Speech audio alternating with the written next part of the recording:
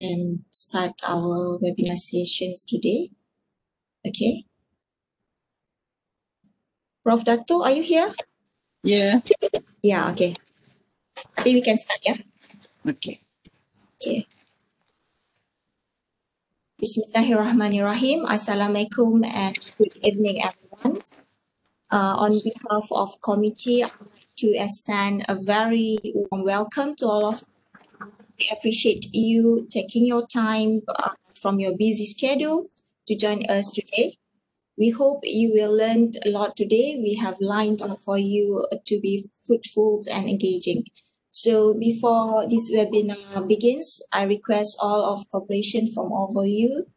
Just a few seconds to recite Surah Al-Fatihah together.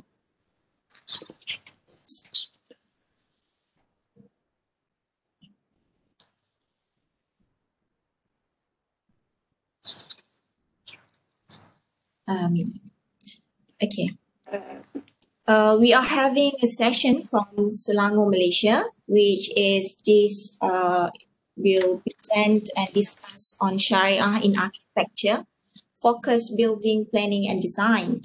For your information, this is the third webinar series collaboration that organized by Shariah in Built Environment, SIBE, from Southeast Asia Built Environment Research Center, SIBE, Faculty of Architecture, Planning and UIAM, collaboration with Muhammad in Islamic Built Environment, NLB, from Academic of Contemporary Islamic Studies at UIAM. So furthermore, I would like to welcome, if we have here our both FSU and HIS dean, and together with the deputy deans. So for our webinar today, the flow will start with speakers sharing presentations, and it will end up with the open questions and answer sessions. Therefore, any question from participants, please write it in the chat box, or you may ask directly to the speaker. Besides, the committee will share the link for feedback attendance form. The cooperation for all participants is greatly appreciated. So I think this is the time that we have to start to introduce our speaker. So what we have here is Professor Dato Seri AR Dr. Asiah Abdul Rahim is a professor at the Department of Architecture in Kuliah of Architecture and Environmental Design K8 in International Islamic University Malaysia, IIUM. Apart from being a professional architect, managing her own architectural firm, Dato Architect, she is also a own architect for designing for persons with disability, PWDs, universal design expert, and an access audit consultant. She obtained her PhD from Oxford Brookes University, United Kingdom, with her previous degree of Bachelor Architecture from Deakin University in Australia and Diploma in Architecture from our local University of Technology, Malaysia, UTM. She was a council member, Malaysia Institute of Architects FAM, from 1994 until 2004. With the Honorable Treasurer. She has been representing the Institute to attend a meeting regarding accessibility, disability, and habitat agenda at the United Nations in New York, USA, and Bangkok, Thailand. She is also an active member of LAM, known as Malaysia Board of Architects, for 3 years, and contribute in developing continuing professional development CPD program. Besides, she was among the pioneer lecturer in establishing Kuliah of Architecture and Environmental Design, K8, of International Islamic University Malaysia about 20 years ago. Many of her works have been published. For example, first is the Access Audit in Religious Building and Public Spaces in Damascus City, Syria, Housing in Islamic Perspective, Brunei as a Case Study, keperluan pengguna dan reka bentuk bangunan untuk orang di Malaysia, IBS towards open building system in Malaysia and chairing 7 Malaysian standards including MS 1184 to 2014. She is the chief editor of Journal of Universal Design in Built Environment and also Journals of Architecture Planning and Construction Management. Is ongoing active researcher and consultant for the design of person with disability, design for aging populations, elderly, and also responsive design for people perspective and people needs requirement. She has received recognitions by achieving the UIAM Quality Research Award in 2003 and 2013. So basically, she has an invite researcher and has published widely in both local and international journal in the additional need. She is an eminent speaker and has spoken in many conferences in Malaysia and abroad. So, all right, without any further ado, I'd like to welcome our speaker, Professor Dato Seri A.R. Dr. Asiah Abdul Rahim. The floor is yours, Dr.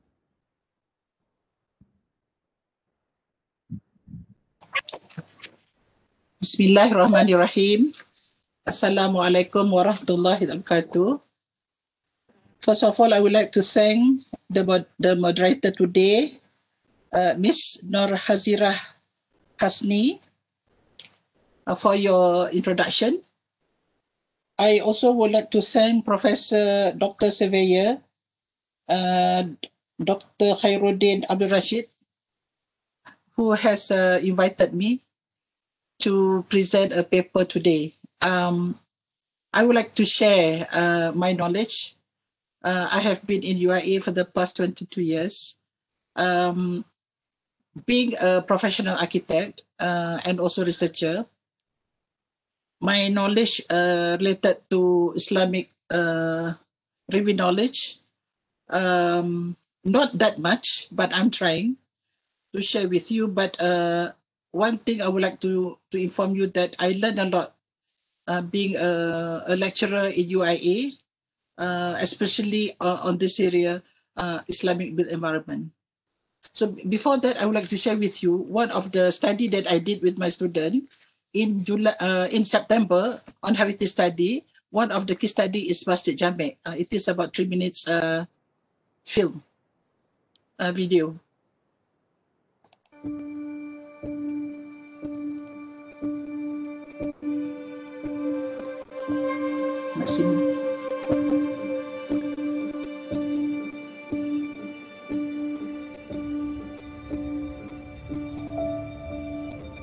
Agama Islam amat sebenar, peraturannya cukup benar.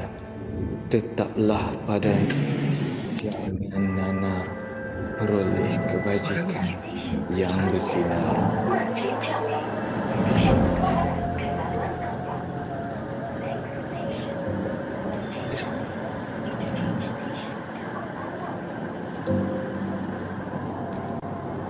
So this is the heart of KL. This is where everything began. These buildings are the buildings that form the core of Kuala Lumpur. The Sultan wanted this mosque to be built. The mosque in this case is a tourist attraction.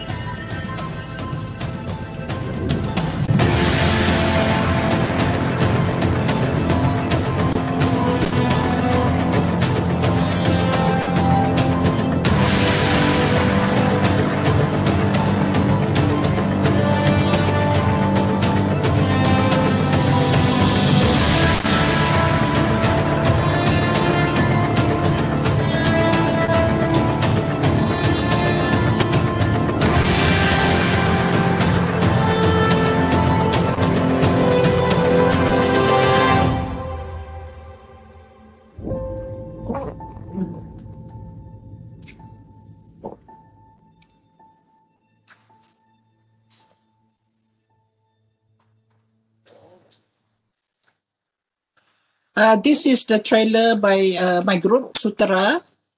For our heritage study, we did our masjid drawing in Masjid Jamek. Masjid Jamek is very, very important to Malaysia. This building is iconic, and this is the first masjid at the national level, which is located in Kuala Lumpur. And in 1960s, Masjid Negara was constructed, and Masjid Negara now become the national masjid for Malaysia. So there is a little bit of the ruh of Islam, which is masjid, the house of Allah Subhanahu wa Taala.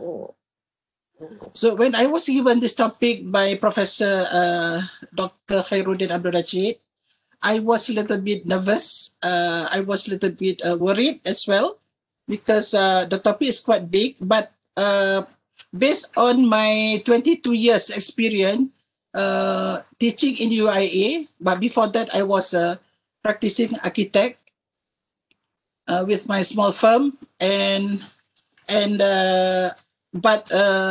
with that experience, that I would like to share with you how I integrate Islamic teaching into my profession as an architect, as well as a lecturer, to share this knowledge, or to impart this knowledge to the students. But before that, I would like to thank UITM again, because I was sponsored by UITM to do my PhD in 1989 until 1994. And I was a UITM lecturer before I joined IUM. I stopped UITM because I opened my firm, Dasa Architect. Later on, I joined IUM. Okay. Before I proceed, I would like to give you a little bit background of the historical timeline of the built environment, just to get us some ideas. Okay, so Nabi Adam alayhi salam is our first prophet. So all of us are his grandson or granddaughters, and Hawa, his wife. Yeah? So Islam started during his time until now. Yeah? So we know about the Mesopotamia, and then Egyptian, the pyramid, and so on. There are a lot of all sort of architecture, and Islam become materialized when Masjid Quba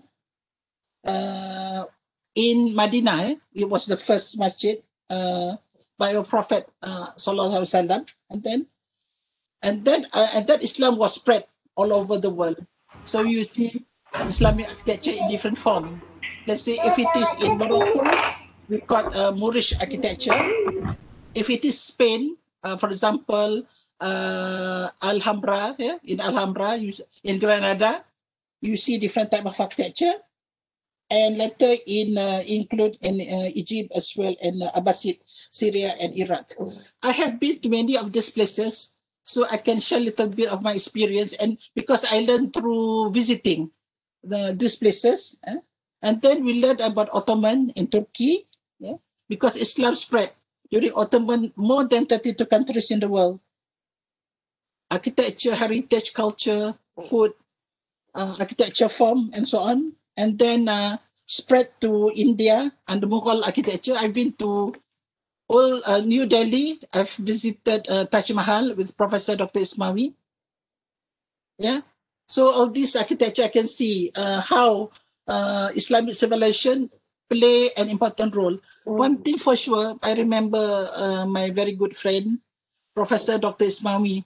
I think he was the best ever technical person who has contributed a lot in this topic. So I'm one of his student, sharing his thought and so on, and I learned through together with him. And at the same time, when I work in UIA, I read Quran and learn about Sunnah as well, and I read Quran almost every day to understand further, because I cannot talk to you about this topic if Roh Islam to start with me. So the spirit of Islam is very important for us to understand what is Islam, and also the messenger of Allah subhanahu wa ta'ala, because we have to follow through whatever our Prophet Muhammad sallallahu alaihi wasallam mentioned to us, whether verbally or his action. So those are some of the information which I would like to share with you. And also in our country, Islam arrived from Terengganu dalam kurun ke-7 ke-8 macam tu. And it was written by Ibn Battuta.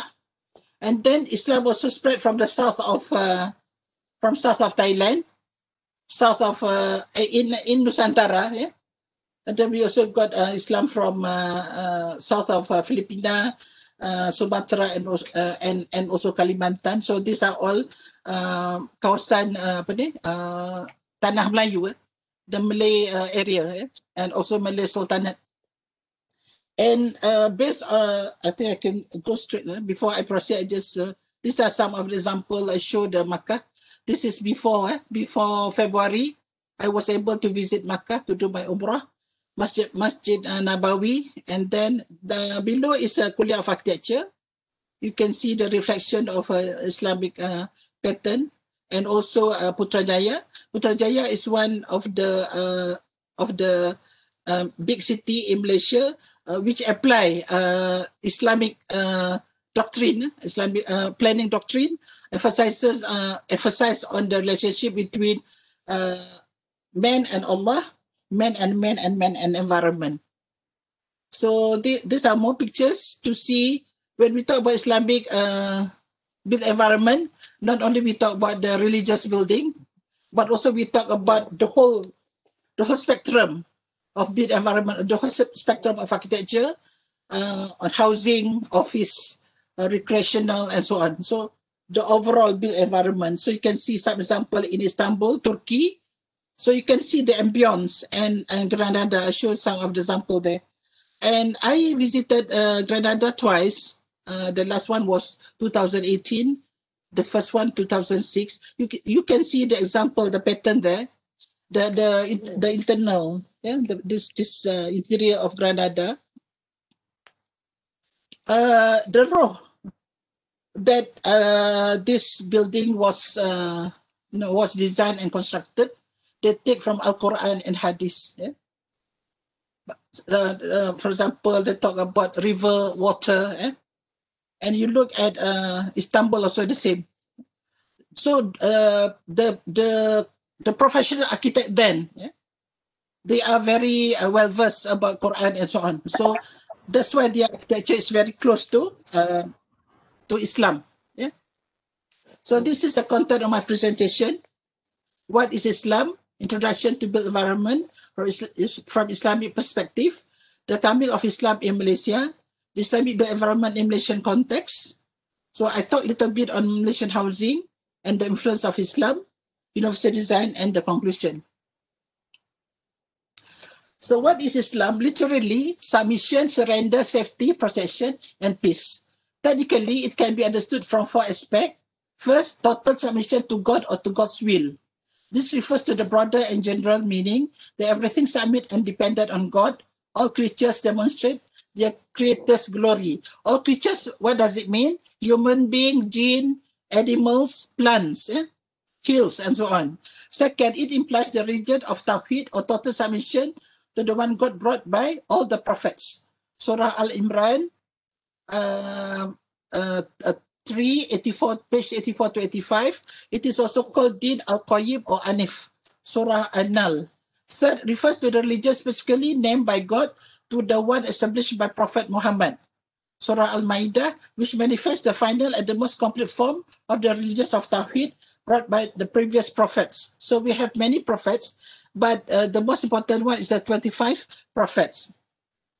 Islam in this sense means to submit and to practice whatever commanded by God through Prophet Muhammad sallallahu alaihi wasallam. So there are two, Allah subhanahu wa ta'ala and Prophet Muhammad sallallahu alaihi wasallam. Fourth refers to the outward practices, rituals of the religion as distinguished from the inner aspect of the religion. It refers to the 5 pillars of Islam. Shahadah, prayers, fasting, zakat, and hajj. This I got obtained from Assistant Professor Dr. Ismail bin Muhammad 2020. He was invited to our kuliah to enhance our Islamic knowledge. So this information I gathered from him and I learned a lot. So another important information here, as Muslim believers, our highest ultimate sources of knowledge and wisdom, principles and values, norms and guidance are the glorious of Quran and the Sunnah of the Messenger of Allah Subhanahu wa Taala, Prophet Muhammad Sallallahu Alaihi Wasallam. May the peace and blessing of Allah be upon him, his family, and his companion. For us believers, it is Quran and Sunnah that we accept as the highest authorities in our lives. So, what does it mean from this? In Islam, in Islam, all human beings, we have to do two things: fardu kifayah and fardu ain. Fardu ain, we have to pray 5 times a day. So those wajib activities we have to perform. The fardu kifayah is other things. For example, today I'm teaching,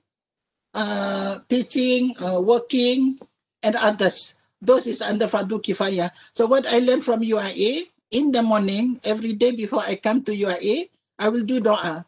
Sahaja aku menjalankan tugas sepanjang hari ini kerana Allah Ta'ala. So including both fardu kifayah and fardu ain. So now the Quran, holy book for Muslim, it tells you of your creator, of his attributes, of how he rules over the cosmos. Can I move my picture so that I can read better?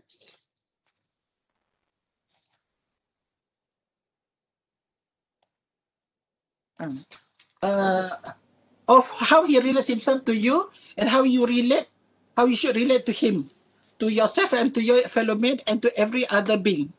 Muslim obligation to read, understand and follow the Quran. The first one is very important. Dia kata apa ni? How you should relate to him, to yourself and to your fellow man. Meaning, we talk about oneself. Then we talk our family.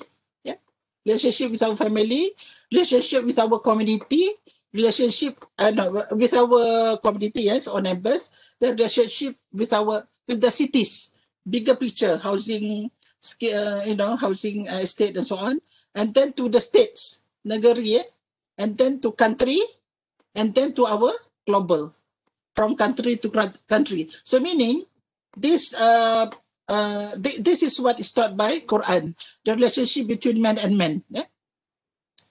And then Muslim obligation to read, understand and follow the Quran. The Sunnah. The word Sunnah means method, example, or path referring to what the noble Prophet said, did and agreed to.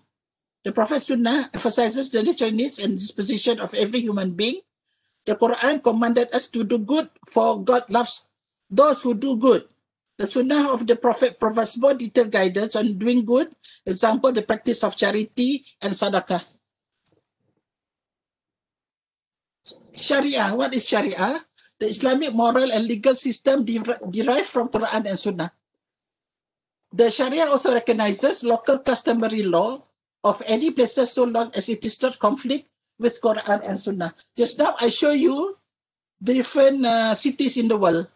We saw Istanbul, Granada, Kuala Lumpur, Mecca, Madinah, and so on. The law is Islamic. But the people, the culture, the practice of religion, the physical, the architecture, not necessarily the same, especially the architecture. Because we have to refer to climate and others. The purpose is to realize and secure the general good for the interest of people by promoting their welfare and keeping away harm, granting their vital needs, dururiyat, catering for their requirements, hajiyat, allowing for betterment, enhancement, and improvement. So anything that is good, it's good and in accordance to Quran and Sunnah, so we can practice. The vital needs in order are 5. The deen, protection of religion; nafs, protection of life; akal, protection of intellect; protection of lineage, nasab; and wealth, protection of property. So these are the things that we should consider to follow our Sharia. These are the 5 things. So what I can learn from this, whatever is good that we do for human being, for animals, for our planet, for human being, as long as we follow and protect people and life, this is what we are supposed to do, and we follow the Sharia. This is from my very good friend, Dr. Rawina. In UIA, they wanted us to be Murabi. Murabi, in the context of architecture pedagogy, is a teacher with concise and responsibility towards the Creator Almighty, Allah, mankind, and environment. The task is to produce graduates as architects and architecture-led caliphs or stewards to enhance the built environment in God vision or Tawhidic approach. So when I first joined UIA, when people ask me what is so Islamic about this architecture, I wasn't able to answer. So because my knowledge about Al-Quran, Sunnah, and so on is very, very little, Islamic Ruh is not within me. I was, educated overseas for 8 years in Australia and UK. So my knowledge about Islam was also very, very basic. So by knowing this knowledge, it comes to you. That's why I feel, when I was appointed to be a lecturer at UIA, now already 22 years, I never feel tired teaching students. If my head of department gives me 19 credit hours or more subjects to teach, I never say no, because the more I teach, the more I learn. And it is my responsibility to teach my students. Some of them are very fast, some of them moderate, some of them slow in understanding architecture. So it is my responsibility to teach. That's why I don't mind if my student call me at night or anytime, WhatsApp me to explain, because I was paid by UIA to serve my student because they are my client. Okay, little bit of a vision of IIUM. Aims to become leading international center of education excellence. We seek to restore the dynamic and progressive role of the Muslim Ummah in all branches of knowledge and intellectual discourse. So how can we combine or integrate Islamic and architecture? So the integration is the values, the good values, Sharia compliance that we have to impart, or we have to teach our students. Mission is to achieve the triple ICE: integration, Islamization, internationalization, comprehensive excellence. Dia maksud dia the whole, as a whole. So the vision for my kuliah to be center of excellence for the environment that promotes integration and Islamization of knowledge for the benefits of the ummah. So my task here in UIA is to teach students, whether they are, the majority are Muslim, so that they become Muslim technocrat. Yeah? Jiwa besar, jiwa dia besar. At the same time, they are technocrats. They believe in Allah. They are strong in practicing Sunnah and so on. So the mission of KAED follow through by producing ethical, competent, and versatile graduates by applying the Tawhidic approach. So just now I show you the video. So this is what IIUM has produced for the past 22 years. We have done Trail of Islamic Heritage Study. This is where we learn about the Islamic civilization throughout the world. What can we learn about the leaders before, their strength, jiwa yang kuat, how they managed to construct building so beautiful in Alhambra Granada, precision. They are good in medicine, they are good in architecture, they are good in engineering, they are very Islamic, they read Quran, they are Tafiz. Yeah? So there are many. So I visited and see some of these in Spain, in Iran, in Syria, and so on. Yeah? So in India, we have done mainly most of the case study that we did was in India, Turkey, Syria, Egypt, Iran, Indonesia, Malaysia, and China, as well as Bangladesh. So in China, we have a lot of good architecture, especially the masjid. Yeah? And Islam came to China through Silk Road. And Islam come to Indonesia, Malaysia through Spice Road. Dua, ya? Satu jalan sutera, satu jalan rempah. So you can see their architecture, and majority of the heritage of the past are very strong, functional, and they're also sustainable because they don't use a lot of electricity, very nice ventilation, and so on. Even in Malaysia, we have very nice traditional Malay house and so on. So now I go through further to see more information that we gather from Al-Quran. that talk about built environment. In Islam, all things have been created with purpose, with objective, and in proportion and measure both qualitative and quantitative. Al-Qamar, ayat 49. The role environment is the world to worship its Lord and Creator and to be subjected to man who is around. Man must respect the environment in that he is dependent on it. Man cannot but coexist with the environment, giving away and receiving in return proportionally to what he offered. We, every day, the last 1 month, we talk about water, river. The water from Selangor River have been polluted. This is due to the bad manners of human being. They throw bad things to the river. They don't respect the environment. So respect to the environment, human must treat it kindly and gently, and not to cause damages to his surroundings. So as an architect, you don't have to bulldoze or cut trees and everything, so that you can do a lot of development. So this is already written in Quran. You have to be very careful. So God is angry. Now God is very angry. That's why they send COVID-19 to all human beings throughout the world, because we are destroying. We polluted the air, we polluted the water, we polluted the sea, we throw rubbish and so on. So this is one indicator that God sent his army. So how should we human beings behave? Quoted in Al-Quran, when Ibrahim said, "My Lord, make it a secure town, provide its people with fruits such of them as believe in Allah." And the last day he said, "And whoever disbelieve, I will grant him enjoyment for a short while, then I will drive him to the chastisement of fire and it's an evil destination." Al-Baqarah, ayat 126. More information in Islam, house is a place to rest, relax one body and mind, enjoy legitimate worldly delights, as well as to worship, teach, learn, and propagate the message of Islam. It is one of the fundamental rights that must be enjoyed by every Muslim. So what can we learn about this? Sometimes you have your high-rise building next to a bungalow. Yeah, you can see many of these in the big town. Yeah, so the bungalow do not have any privacy. There are cases where you have lots of land, but your lot is very far from the road, the main road. But your neighbor, who is very close to the road, must give access to you. So this is bagi jalan lalu. You not only give road access, but also ventilation. This is from the spirit of Islam. According to Imam Al-Ghazali, having a dwelling falls within the basic necessities that must be sought by everyone. This lack of it causes people to be displeased with God and even sometimes to deny him. This is what I have highlighted. For the master planning or the implementation of Putrajaya, they are using this, the planning doctrine. So one of the authors is Professor Dr. Ismail Mizain. He was not able with us today because he has had the appointment, but he wished me good luck. So this is important. Man and the creator. And then man environment.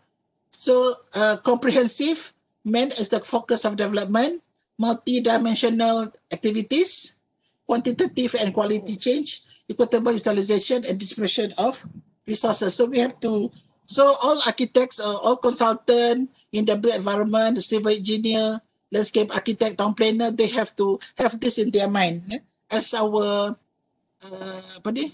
rule. Now I go further. Look at the users in the built environment. Self. Then we have our family. We have our community. We have our cities, countries, and global. So Islam looking from this angle. And then we must know who are the users. And then from our architecture knowledge, we call user-centric in the built environment. We consider the users from the womb to the tomb, able body and disabled body. So we have children, we have adolescents, we have adults, we have elderly, as well as infant.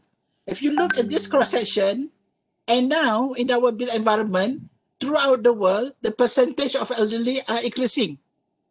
For example, by 2050, Japan, 15% of their population if I'm not mistaken, 35% of their population will be above 65 by the year 2050. Maknanya every 100%, 35 will be elderly. Then we have to consider children, infant, adolescent, and so all these people are very, very important for us as designer to consider them to live in our built environment, safety, security, able to go to work, job opportunity, able to go tourism, information and so on. Because when we talk about able and disabled, for the disabled, there are two groups. Person with disability, those are wheelchair, user, blind, deaf, walking with stick, autism, learning disability, mental retarded, and so on. Those are under disabled person. But aging population in Malaysia are increasing. So the percentage of dementia is high. Dementia, there is no cure. Dia tak ada ubat. The percentage of dementia is high. The percentage of elderly people closely related to disability. So our built environment, for me, should be accessible, should be reachable, should have connectivity and seamless journey. So now I bring you to Malaysia, little bit, going back again. This is what I have highlighted to you. Alam Melayu, yeah, we are Malays. Majority is Alam Melayu. Before we were colonized, we are one. Yeah? Before British came, before Dutch came, and so on. So Islam spread through Empire Funan, Angkor Funan, coming down to southern of Thailand, also in southern of Filipina, Borneo, this one Jambi, Sumatra, Jawa, and so on. So these are all. That's why the population of Islam, the biggest is in Indonesia. Yeah? The percentage is big. So what we are doing today, thank you to Prof K, is very good because we are looking as a whole. Yeah? When we design our building as a whole, yeah? Globally, not only at our house level, but at global level. The coming of Islam, little bit I have already highlighted. The coming of Islam in Malaysia, replica of Terengganu stone inscription at Historical Museum, Kuala Lumpur. So it was the stone inscription, Kuala Beran Terengganu, written in Arabic script and constituting an order to promulgate certain Islamic laws. Yeah, it was in 702. Yeah. By Fatini 1963. So this is one of our evidence that Islam has arrived in Malaysia through Terengganu. So more importantly, here we talk about masjid. Yeah? When Islam come, they always construct masjid. Yeah? For us, Islam come via laluan spice route by the people from Middle East. Yeah? Through India or through Yemen and so on, to come down to Malaysia as a business person, and they married to the local and some through business. Yeah? So during that time, there a lot of masjid was constructed not only in Malaysia but also in many parts of Indonesia and so on. Yeah? In Banten, in Jawa, Demak and so on. So those were constructed about in the 15th century or earlier than that. The earliest mosque, for example, in Malaysia, the earliest mosque was Kampung Laut Masjid in Kelantan. Yeah, this one was written by Halina. And then the multicultural nature of Malaysian society. Yeah, now we go beyond. So not only we talk about masjid, madrasah, and so we go beyond. Yeah, we have many colonial building. Yeah, and so on. And then we have all sort of architecture. After independence, we have all sort of architecture in Malaysia, influenced by modern architecture, where the architects got their education. Let's say if they are graduated from UK, they brought their knowledge from UK, from Australia, from US, and so on. So campurization, bermacam-macam, all sort of architecture, and then we forget from our Quran and Sunnah. That's why some of the masjid have circular shape divided by two, sometimes the hexagon shape with columns in between. So this is not right, because good architecture is what we see. That rectangular shape is the best option. Tempat yang the first line will be the highest makmum. Highest the first row will be the larger number of makmum and so on. So those are the knowledge that we should learn. So these are the earlier architecture that we see. I've been to these places, Masjid Kampung Laut, Kelantan. I haven't been, but this one through literature. But I've been to Wadi Al Hussein Masjid, Teluk Mano, Naratiwat. You can see the architecture very strong. You feel different. Roh dia lain. Non-nails and so on. And there is another one, Surau Aur, Manangyong District, Patani. This one, they moved this building to this place. So what can we learn from these two buildings? And the top one move. Masjid Kampung Laut dipindahkan. So majority of the Malay architecture, traditional Malay architecture for masjid, they already apply IBS, Industrial Building System, pasang siap, including Malay traditional house. This is what we can, one of the contribution of traditional Malay house as well as traditional masjid. Boleh dipindah-pindah, boleh cabut pasang balik. Now I got a little bit on the housing, Malaysian housing and influence of Islam.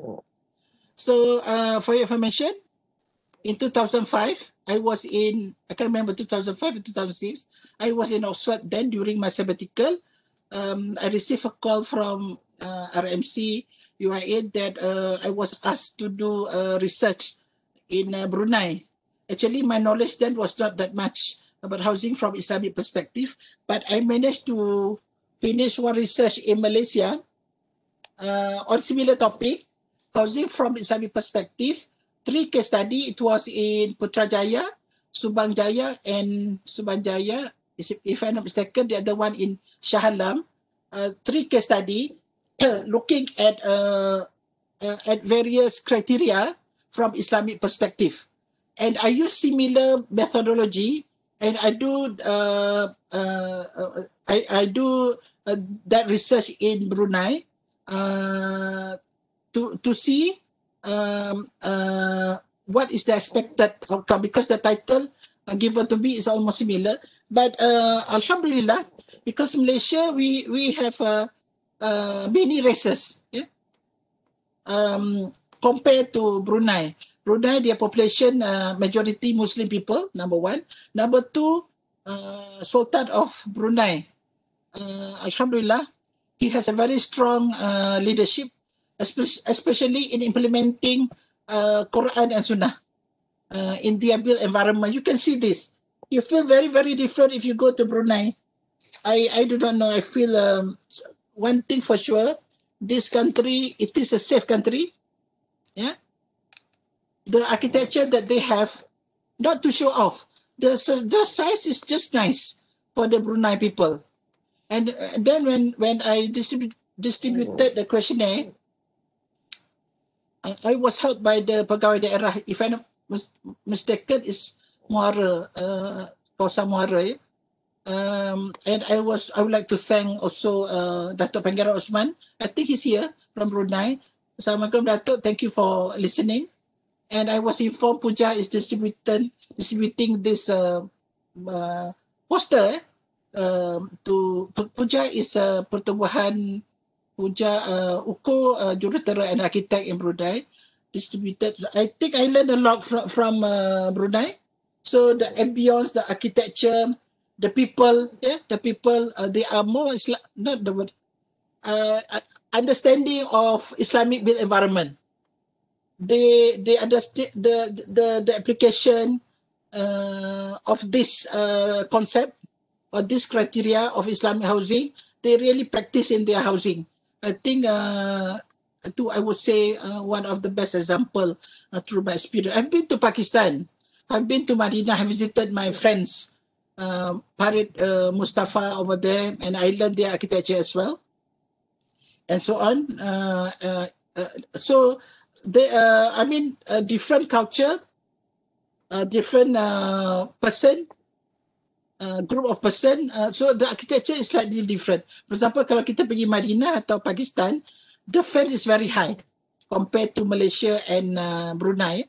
Their fence look up to 6 feet high, so that they cannot see the ladies from outside. So those are some of the things that I learned from them. So this is, if you look at the influence of Islam in traditional Malay house, you can read from this. There are a lot of things that we can learn. Yeah.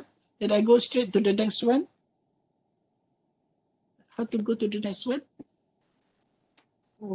Next slide.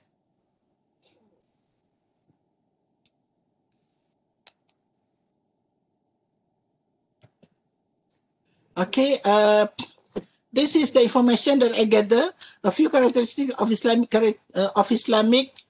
few characteristics of Islamic built environment, especially on housing, have been identified, which many of them have been fulfilled by Malay tradition houses. Among those characteristics are privacy for both visual and acoustic, layout plan, segregation between male and female, segregation between public and private spaces, providing separate room for bathing, housing scheme orientation, decoration, moderation expenses, and cleanliness. So these are the criteria that we found from the Malay traditional houses.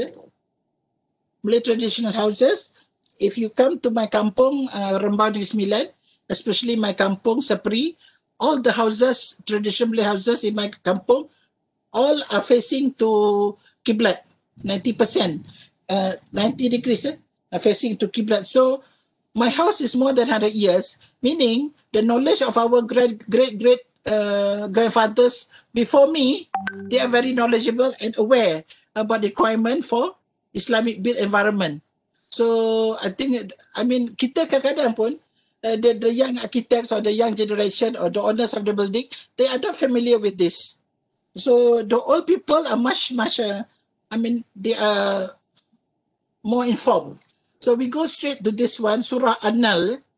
Surah An-Nahl, it is God who made your habitation, homes of rest and quiet for you, and made for you out of skin of animals, tents for dwellings, which you find so light and handy when you travel and you stop in your travel, and out of their wool and their soft fibers between wool and hair, and their hair rich stuff and articles of convenience to serve you for a time.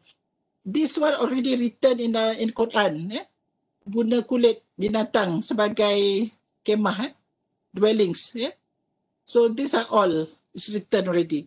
Yusuf Qaradawi defined the house which is in accordance to the Quran verses, the place in which an individual protect himself from the climatic impacts and in which he finds freedom from the restriction and pressures of society. Basically, it is a place of rest for the body and the relaxation as well as peace for mind. So this is from Safik Omar, my friend. They talk about Islamic culture and civilization.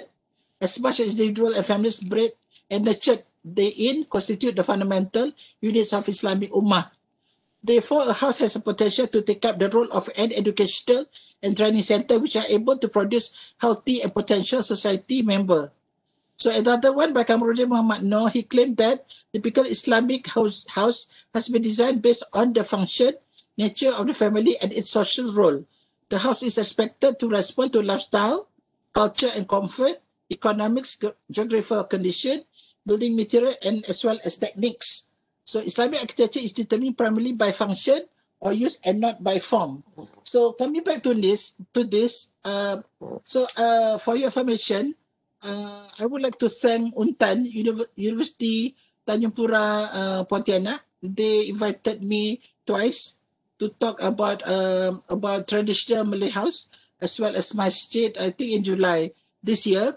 So I think the third seminar that we have with Prof. Khairuddin and his team is the continuous, because we go from the traditional to masjid, now we go detailed to housing. So we can relate this, because based on the previous pictures that I showed you, where we talk about architecture in Spain, architecture in Morocco, and the architecture in India as well, and Southeast Asia, the form are not the same because we have heavy rain and hot, so we have lots of pitch roof compared to them because they have less rain. So this is what we mentioned here. It's determined by the function, not by a form. That's why when you look at Masjid Kampung Laut, the roof is like, the building is just like a house. Similarly to the two examples that I showed you in south of Thailand. If you look at first time, it's just like a house, but they are masjid. So this is this is reflected to the local architecture of Asia region, especially Thailand and Malaysia, to use pitch roof, direct cross ventilation, and so on.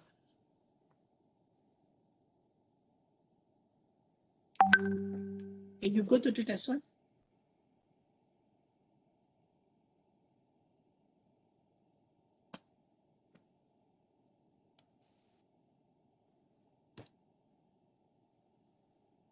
Okay, this is more information.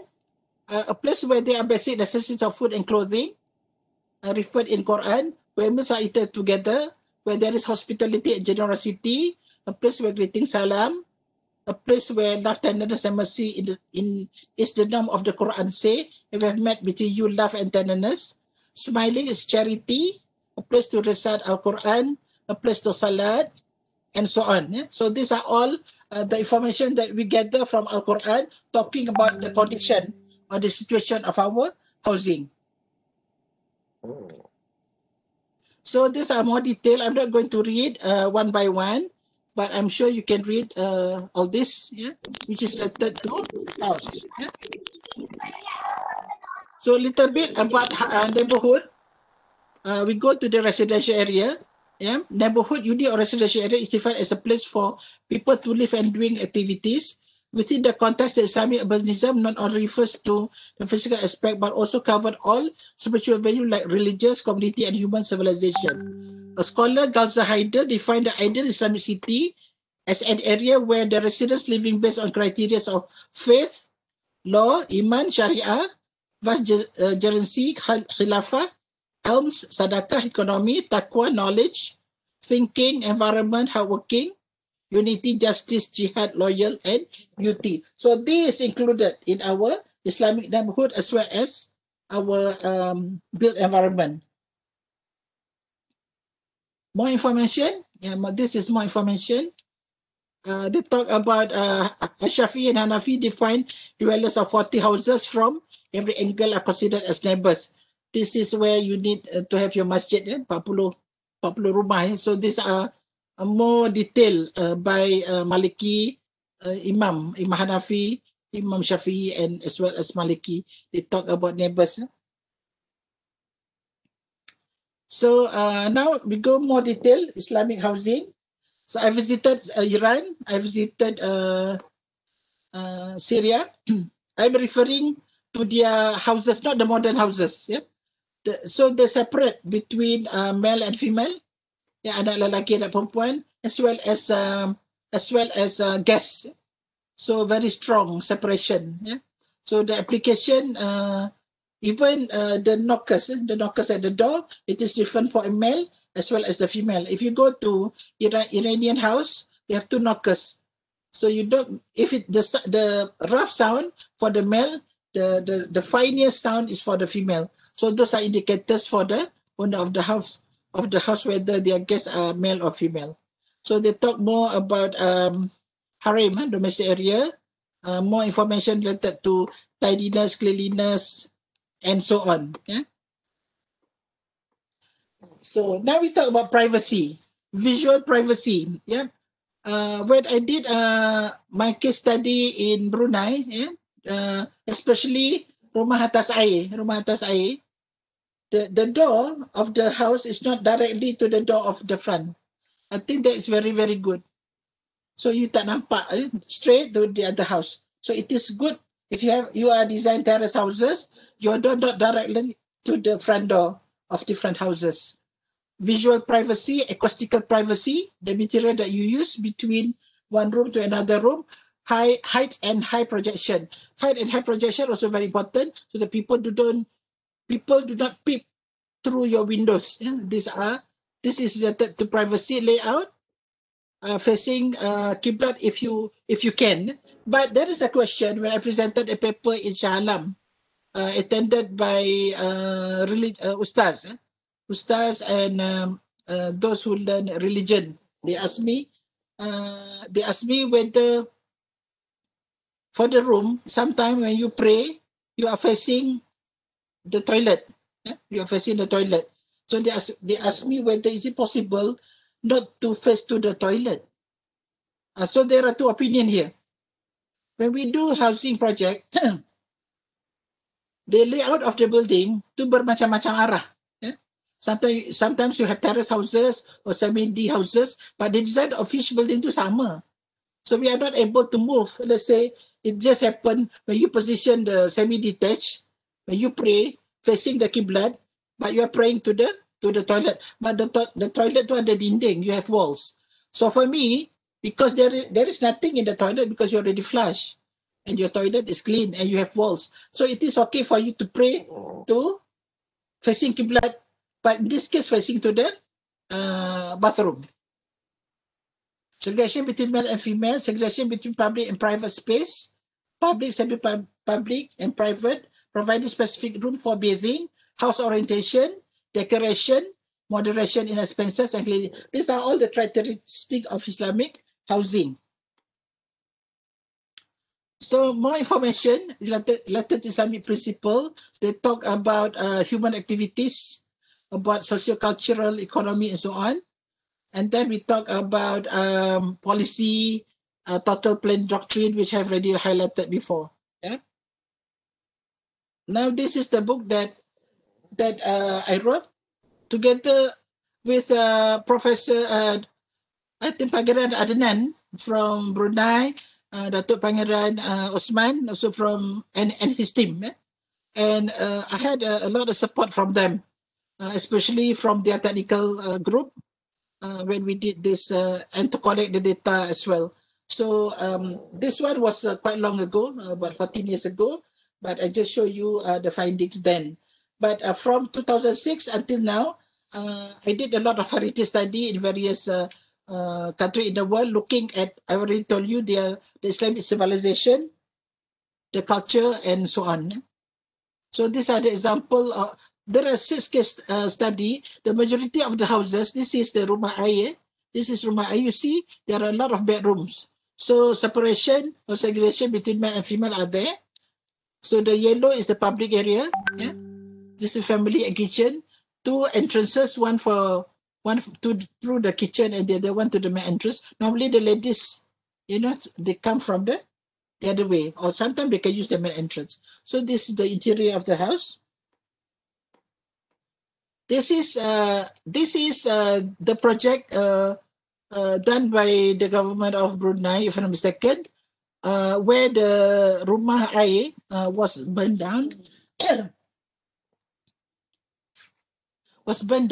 So they constructed new unit. They have 4 bedrooms, very comfortable, 4 bedrooms, and they have toilet.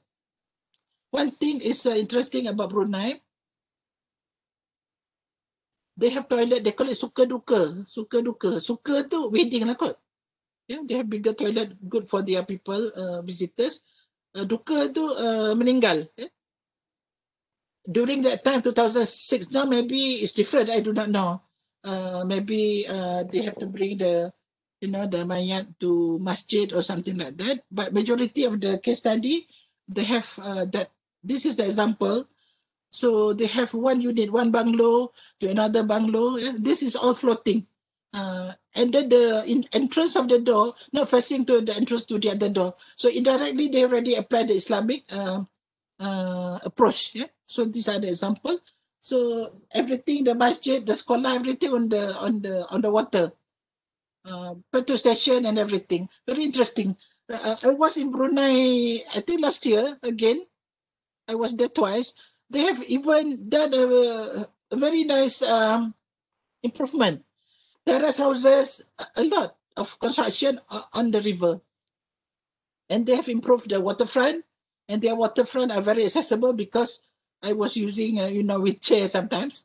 So I tested the ground. So I think they have done a lot of improvement in terms of their built environment. Yeah? This is all the details. Yeah? Very, very safe. See? Yeah? Very nice. This is another house. Yeah. Yep. Very nice. I just go through very quickly.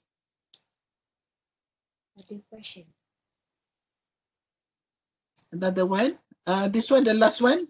I like this house because the owner managed to buy the land, the lot facing to Qiblat 90 degrees. So they have one room at the back here, nanny room, separated from the main building.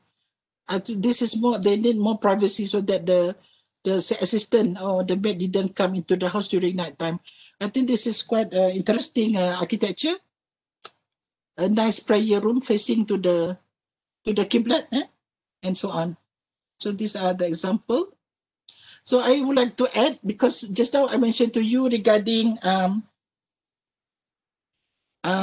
will stop another 2 minutes. Regarding the application of universal design, we understood in our built environment, we have able body and disabled. So it is important to make sure our built environment are usable by everybody. So the application of universal design is very, very important.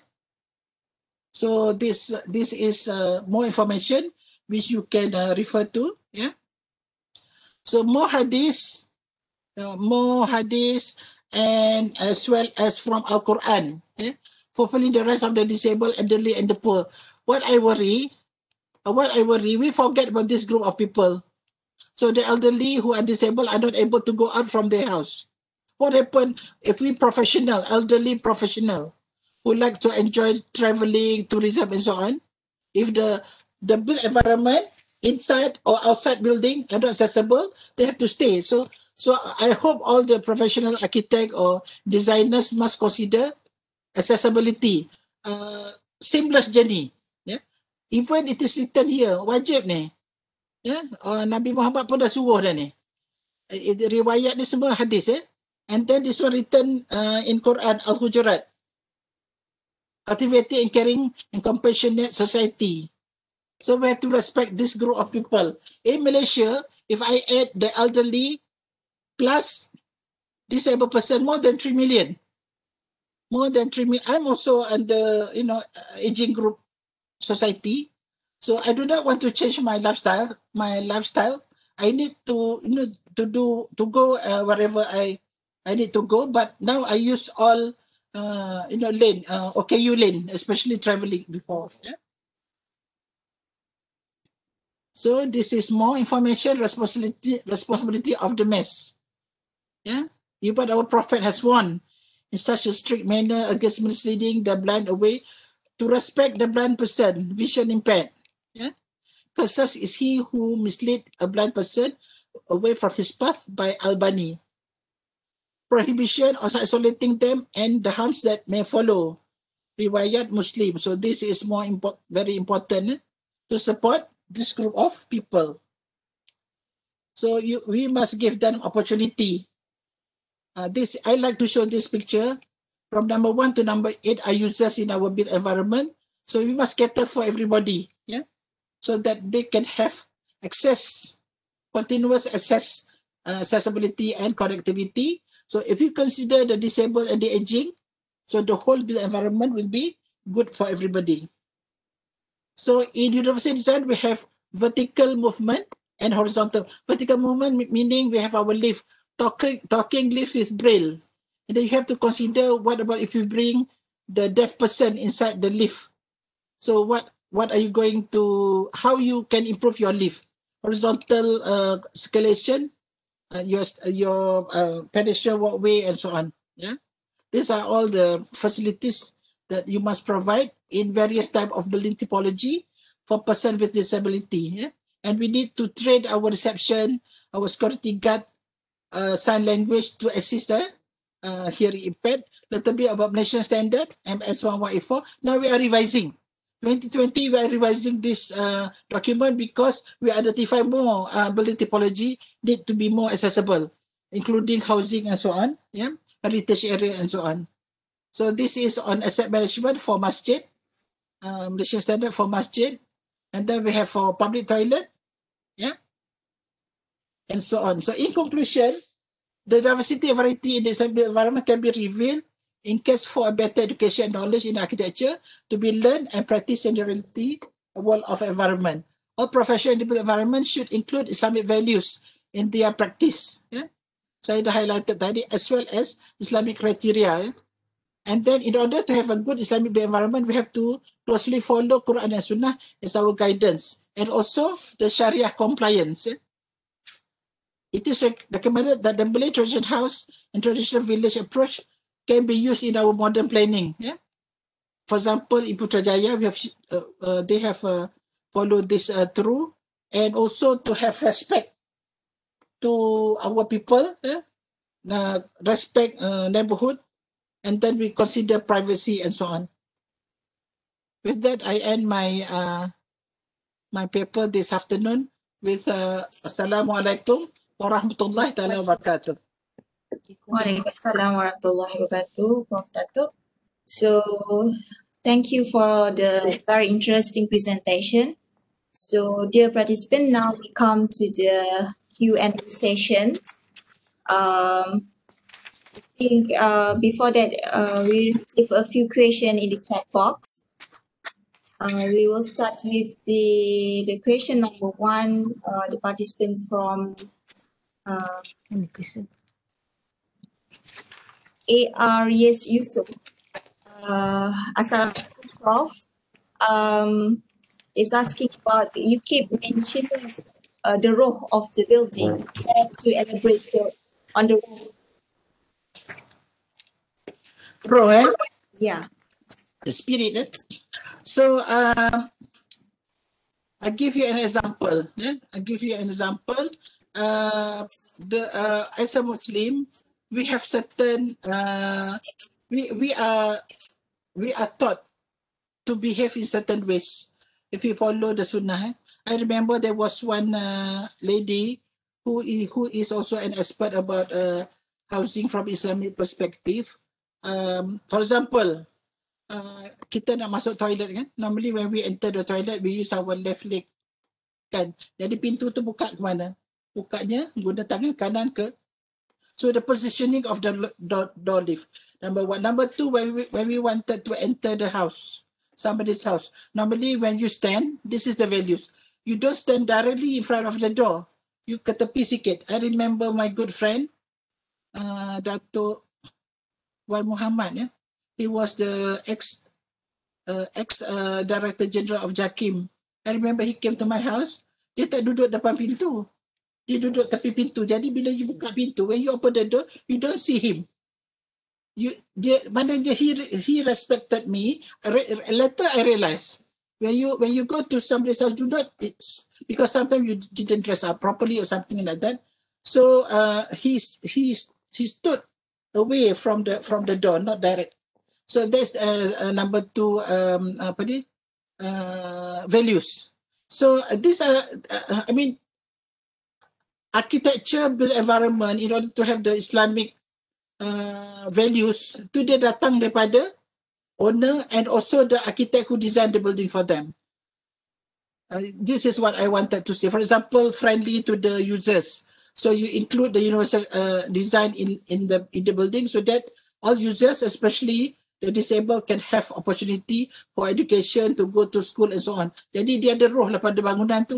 Or else the disabled will be complaining. They are not able to go to school because there is no lift. They are not able to go to the park because the park has many drops and so on. So these are the Islamic perspective to make people, to make the public to have ease movement from one place to another, from inside building to outside building, and continuously.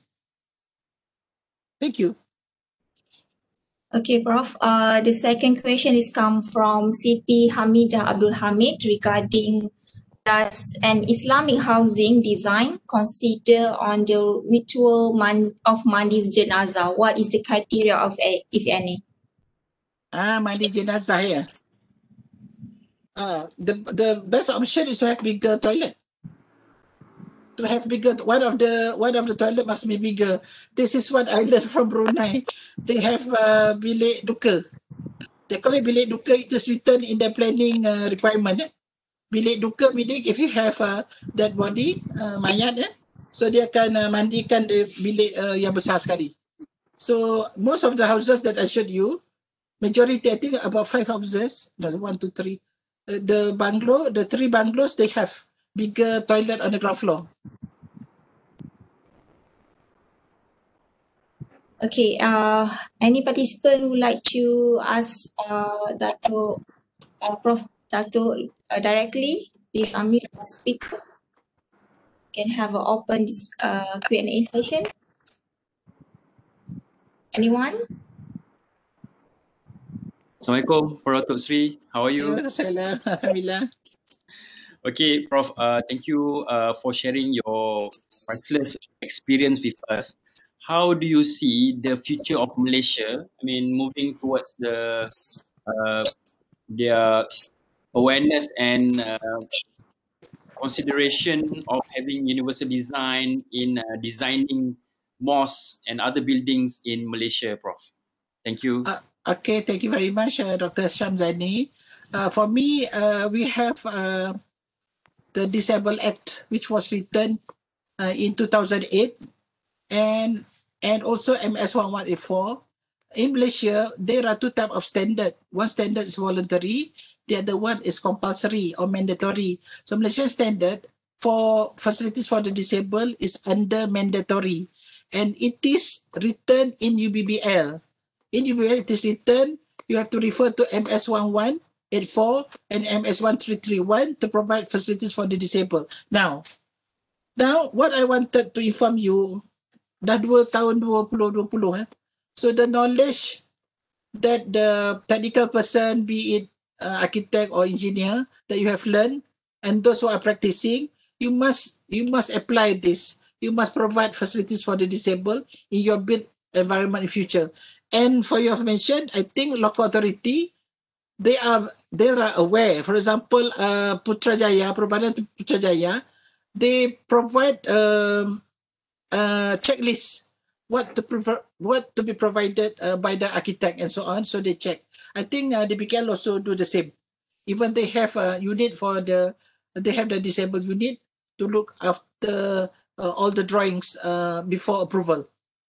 So they and many more, including MPP Penang, Penang, Majlis Perbedaran Shah Alam, Subanjaya, PJ, and even in Negeri Sembilan. So the aura or the vibes are very positive towards providing facilities for the disabled. In this case, in Malaysia, including Sabah and Sarawak, in KK, they have improved a lot. And in Kuching waterfront, I did the access audit in 2008. I visited many times. They have improved, especially near the Hilton, the waterfront, and opposite walkway as well.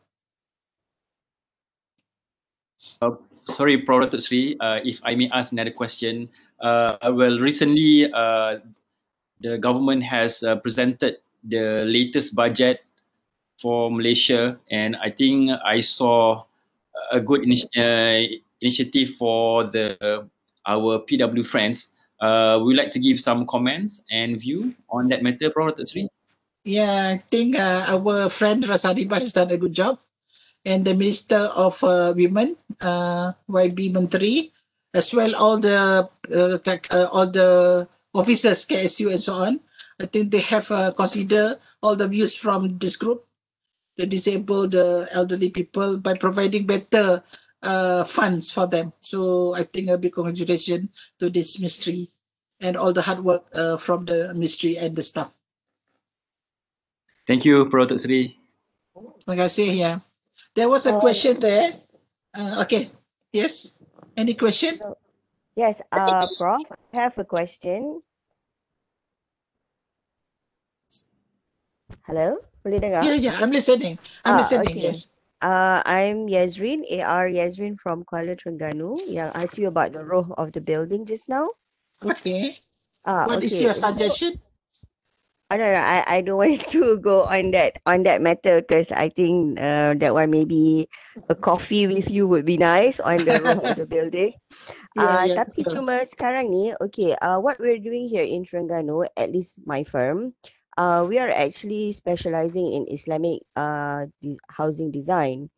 But sometimes we do face some challenges from the local authority because there are certain things in the UBBL that does not allow for a certain technicalities. Contohnya here in Terengganu, we are only allowed pagar for about 5 feet, and some of the pagar needs to have openings, etc., etc. So I have argued my ways with the local authority, but then because it's the UBBL, so we have to follow lah. So what I'm trying to ask, is there a possibility from maybe UIA in collaboration with PAM to actually include some clauses that can make way for design that complies with the Islamic Sharia for future? Because we managed to have the UBBL revised for the disabled person. Yes. So I do not see why we cannot have a revision to cover this subject. So maybe Your topic was about the fence. Are you talking about the fence? One of it is the fence lah. So then there are other issues as well. I mean, when we go on a bigger scale project like masjid and stuff like that, so there are some other technicalities as well and some jurisdiction. Okay. So yeah, we deal with Muslim authorities here, but somehow it's really tough at times, not all at times. Yeah. So I mean, personally, we here at the firm looking forward for orang kata some enlightenment in our local authorities lah on this matter. Okay, Prof. Okay, Thank I you. take note of that. Okay, thank you.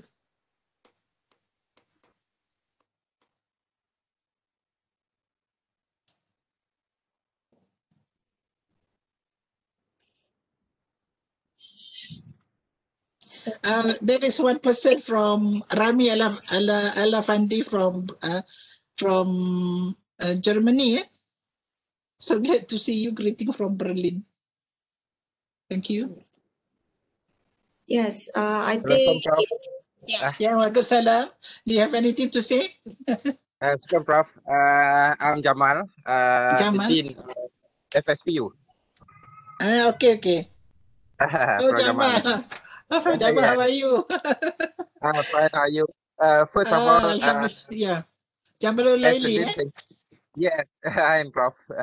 Yeah, First okay. of all, on behalf of the faculty, I would like to thank you for sharing your knowledge, enormous knowledge and expertise with all of us, not just at UITM, but also around Malaysia and so around the world. Okay, so I'm doing it at home because I'm on MC, long MC, like 12 weeks MC. Oh, Anyway, okay. Yeah. You take care. Okay. In addition, I have one question, Prof.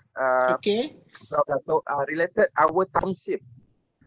Township, I okay. mean, Malaysian township, Putrajaya aside. Okay, do you think that the new township that's been built in Malaysia, like for the past like 20 years, we have a lot of this new township in Puncak Alam, as well as Eco World, all of this township. Do you consider them like the newer one be more Islamic compared to the old township that we have? Okay, I'd like to get your comments on that. Okay. Okay. Before that, I actually I was in I bought a house in Subajaya in 1989. Then in 2003 I moved to Putrajaya. Actually, for 2 years I wanted to buy a new property because my late husband was a wheelchair user. So I need accessibility, mobility for him to go about without my assistant.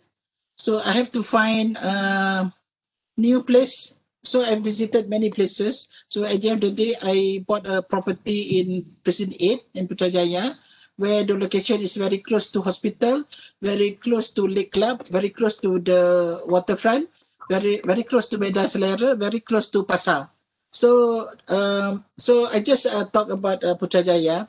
I've been to other places, tapi saya nak yang dekat dengan hospital. 5 minit sampai. So in Putrajaya Precinct 8, the Medan Selera double story has a lift. And then the Pasar is double story. So before he went up to the first floor to have his haircut, because there is a big ramp going up. Although there is some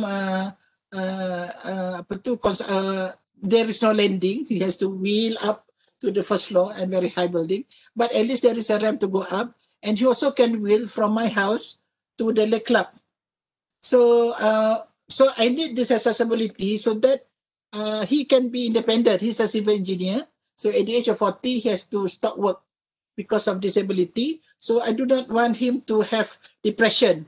So I moved from Subang Jaya to where I live in Subang Jaya was not accessible. There is no pedestrian walkway. So when I open my gate straight away to the road, so it is very dangerous for him. So I moved because of this element, pedestrian walkway, and the stairs must be good, and the ramp must be good. Sometimes there is no ramp, there's a big drop. So I'm not able to carry him if there is a big drop. I had a bad experience where I have to, I drive from UIA to Putrajaya, and when my husband wanted to go to toilet, so we stopped at one of the petrol station. There is a big drop, 150 mm. Saya tak boleh nak angkat dia, very heavy. He's 70, so he did his business in the car until we reach Putrajaya. So that's why I try to champion this, especially now, a lot of aging population, because Malaysia is going to the age negara tua. So we have to start and improve our built environment. So for me, Prof. Jamal, pedestrian walkway is very important. The design of the unit also very important. For your information, Perbadan Putrajaya, in the housing project, they consider accessibility for some of the units, which I think is a big congratulation to the officer there of their awareness to provide facilities for the age group and the disabled. I think this is timely, very, very timely. As well as children playground.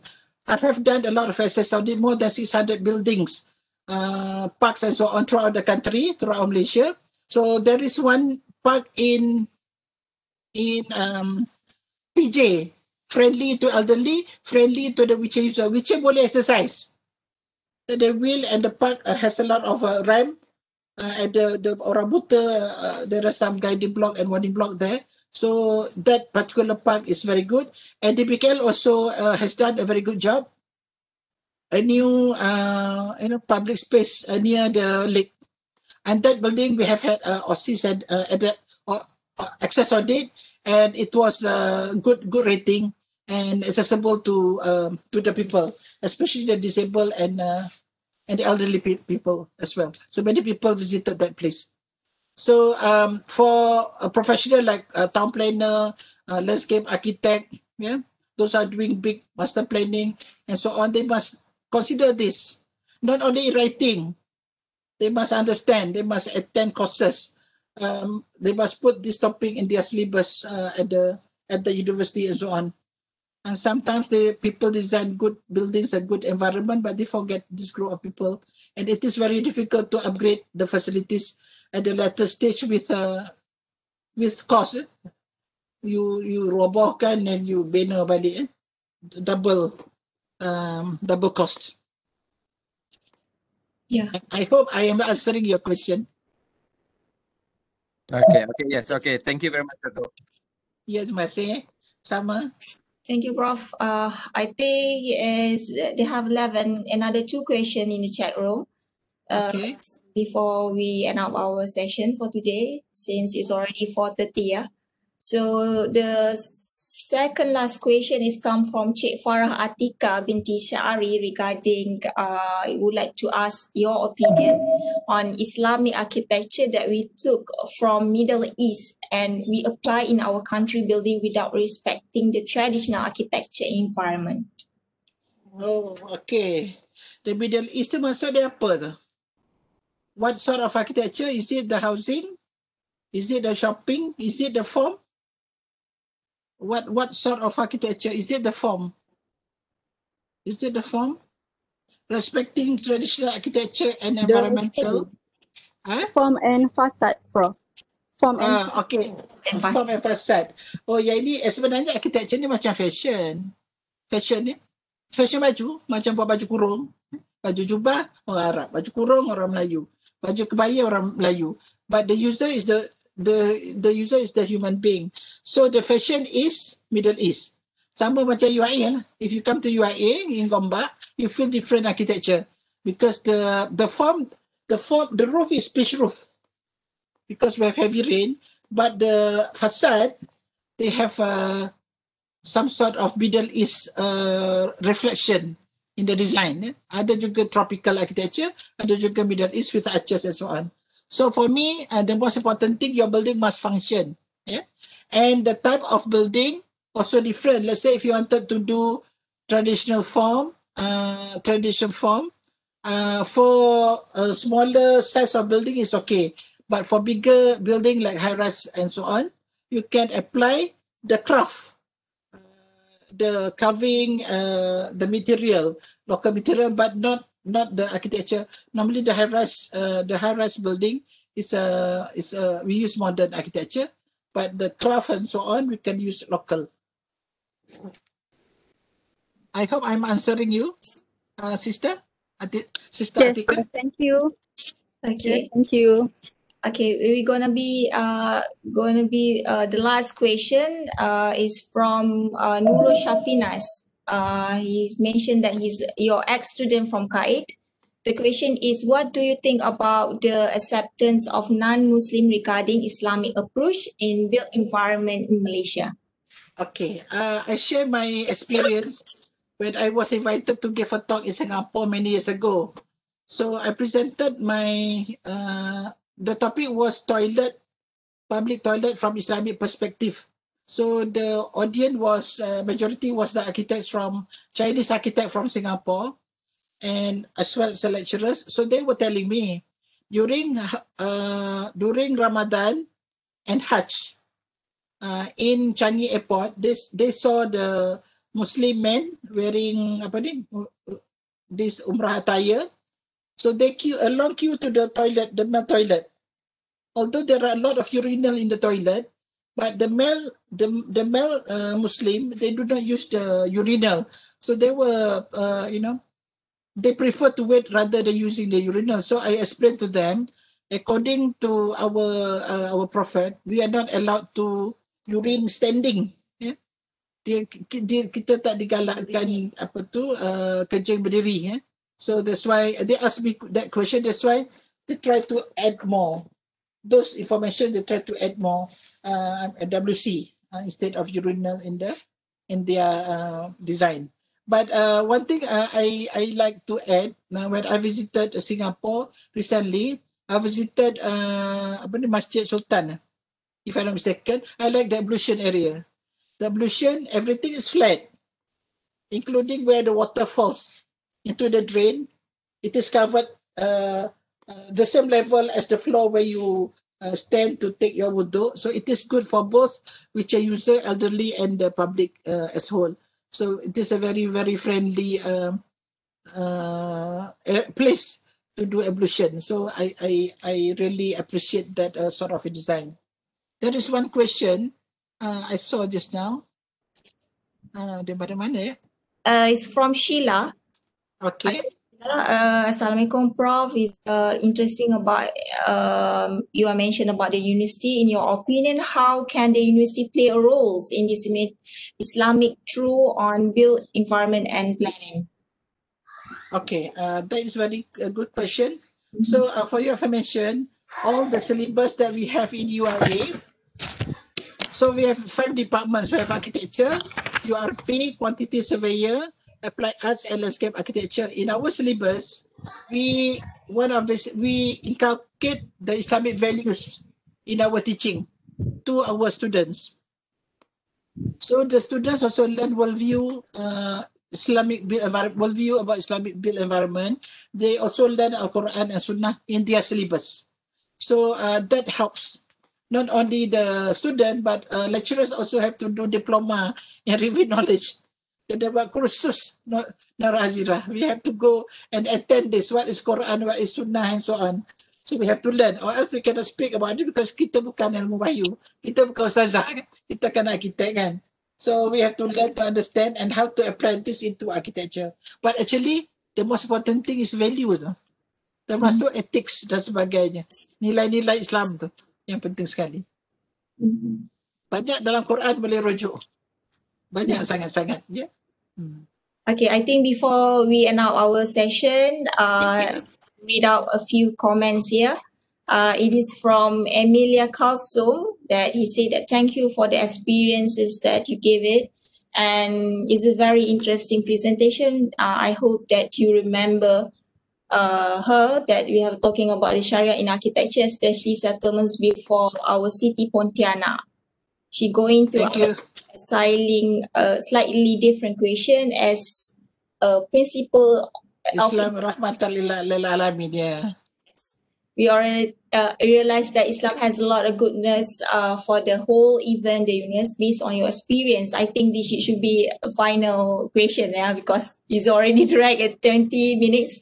So do we come? True. True. Actually, we are following this rahmatan lil alamin because I didn't mention this. It is rahmatan lil alamin. Kita gunakan konsep yang sama juga dalam build environment and our way of life. So the question it was highlighted there, and it is true. We are following that as well. But I didn't mention. I forgot. Yes.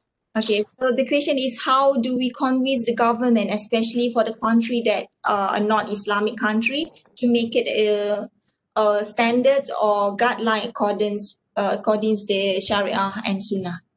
Oh, itu soalannya bagus ya. Yeah. Okay, I'll give you an example. Let's say I used to stay in Oxford before for 4.5 years from a non-Muslim country. How the Muslim practice over there? So they have the opportunity to have a mosque. They also, the Pakistani people are very strong, following the Islamic way of life and Islamic practice. I think there are a lot of good values in non-Islamic country. If you visited Japan, very clean, and they use water in their toilet and so on. If you go to Spain, they have two WC, one bidet, one WC. Very, very sad. I think the Spanish people, they follow the Muslim previously, so that's why they have two toilet, bidet and what else? I've been to other countries where they use water as well. I think Japan is using it, but during COVID-19, that's why if they don't use water, they are rushing for the toilet roll. You can see people are rushing to the shopping complex to buy this during MCO and so on. This is something they can learn from the Muslim. You don't need the toilet roll that much if you have water and so on. Okay. I think, Alhamdulillah, finally we come to the end part of our third webinar series. I would like to summarize into a simple statement by saying that rigid to state that Sharia only aims or symbolize design projects that lead to Islamic identity, especially the design of mosque, a Sharia compliance hotel or hospital, Islamic museum and so on. But this should be reflected towards the quotations of Islam is a way of life. And I really love the quotation from Ibn Abdul. This already mentioned the previous webinar also by Dr. Dani, which is state that as far as architecture is concerned, it is the heaven where man's spirit, the soul, ruh, soul, and the body find refuge and shelter. It must be fertile and preserved. So therefore, Sharia integration in planning and design has a great potential, especially exploring towards built environment, which is referring to human, by human, and to be used for human activity. So we would like to say thanks again to our speaker for sharing the informative and very interesting talk, beside to audience for your support and active cooperation. It's just like we just have very short time to continue it. And before we end up today's webinar, we close this series with Surah Al-As.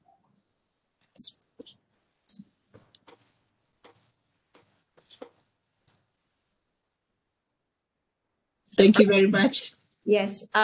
Till we meet again for the next webinar session, it should be another 2 weeks from now. So inshallah, Assalamualaikum warahmatullahi wabarakatuh. Thank you, Prof. Waalaikumsalam. Thank Thank you. Prof. Thank you very Assalamualaikum. much, Prof. Waalaikumsalam Thank you. warahmatullahi wabarakatuh. Thank you. Thank you, Prof. Thank you, everyone. Thank you, Prof. Asiah. Thank you. Thank you, Prof. Thank you very much, Prof. Sama. Mastura Adam. Thank you, Mastura. Thank Thank you, you. Prof. Thank you very much, Prof. Thank you. Thank you very much. Yeah. Prof, I think there's a lot of people here today from your connection, yeah. Yeah. From your group.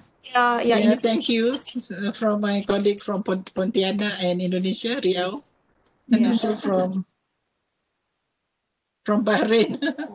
Yes. We have a Bahrain. Just now we have a from Germany. And also from Germany. Yeah, Germany. Berlin, Germany. And of your ex-student. You can see. Yeah. Student. Yeah. Yes.